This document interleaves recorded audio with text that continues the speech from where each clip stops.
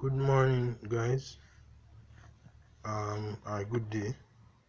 Today we will be looking at a drawing lab that is done in the life sciences or biology. So we'll be looking at the concept of magnification. Now, magnification is normally done and shown in the title of a drawing after doing such a drawing. So after you make a drawing of a particular specimen, and that specimen can be any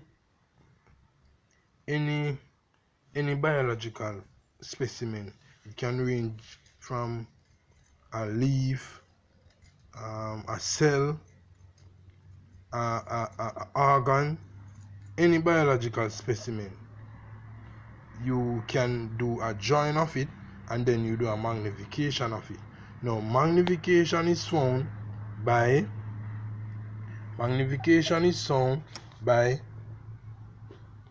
dividing the length of the drawing by the length of the specimen, or sometimes it is also said that dividing the size of the drawing by the size of the specimen. Now, in this particular exercise, we'll be using a leaf, a dicotyledonous leaf we'll be using to do a drawing of it. Now, a student already did the drawing, so I'm going to show you guys how we go about doing the magnification of the drawing at the end of the drawing lab or drawing practical. So you get a sample, your specimen. In this particular case, we're using a dicotyledonous leaf, and we are going to draw this leaf, which was done already by the student. So the student did the drawing over here, which is represented here, and labeled the drawing with the different parts of the drawing and did the annotation. So this is the proper way that you do a drawing, and you always border your drawing. You do your drawing as much as possible to the left, and you label to the right. Alright, so after you do your drawing and you finish your labeling, then you move down to the bottom of your blank leaf, and you title your drawing, which is seen here at the bottom, where the student has drawing of a mangrove leaf, magnification times, and this student got 1.02 as their magnification. Now, this leaf that we are using to show you guys the concept of magnification is not the leaf that the student used.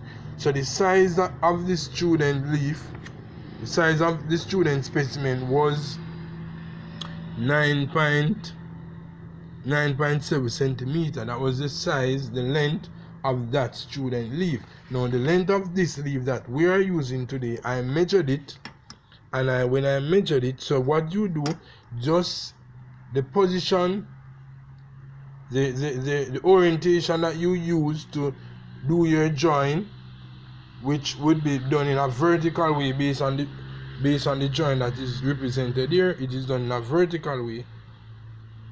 You will measure the size of your specimen in that same fashion as much as possible, because you're taking the length. So you put it in the similar fashion that is in line, that is similar to the fashion that the drawing was done in, as much as possible. It does not have to be done that way, but you have to remember that you're doing the length in this case. Right, you're taking the length of the drawing. So in this case, this student took the length of her drawing, and she got the 9. She took the length of her drawing, which would be done like this, length of drawing, and she went all the way from the apex of the leaf to the petiole, or the leaf stalk. Alright, and she got 9.7 centimeter. That is the unit. When I did this leaf, which is our specimen, I got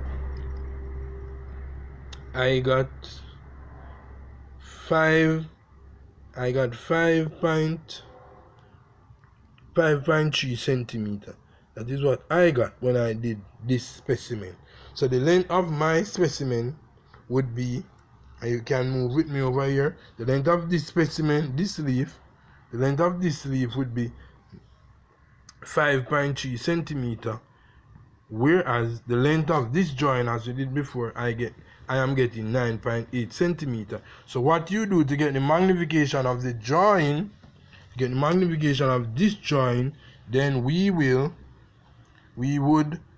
divide the 9.8 centimeter, which is the length of the joint, which is the length, 9.8 centimeter, which is the length of the joint, divided by 5.3 centimeter, which is the length of the specimen or the length of the leaf, and I am getting 1.85. So the magnification of this joint,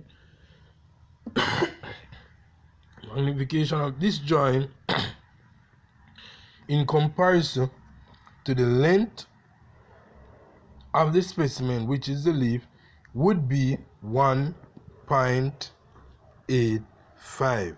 So that would be the magnification of the joint compared to the size of the specimen, which is the leaf. Alright, so what you would have if this joint was done from the leaf that we have here, if this joint was done from the leaf that we have here and not from the original leaf that the student had, then in our joint at the title, in our joint, we would have joint of a mangrove leaf magnification times 1.85, because that is what we got. Alright, because that is what we got. So that is how we go about doing magnification. Alright, so let me just run over. So the magnification of the joint compared to our leaf would be 1.85.